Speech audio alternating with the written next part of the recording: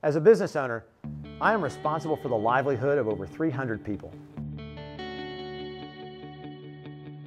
With my company facing huge cost increases because of Obamacare, we took aggressive steps to minimize the financial impact on our business and on our employees. In short, we are now self-insuring, absorbing the risks of health insurance for our entire workforce.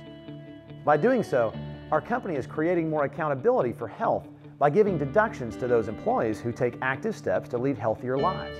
This actually saves us money on overall costs for health insurance. It's striking that a company of 300 people is figuring out ways to reduce the cost of healthcare through more accountability, less bureaucracy, and more efficiency. Why can't the federal government figure this out? Our next railroad commissioner must have real-world experience and understand how to make government run like a business, not a bureaucracy. I will. It's what I do.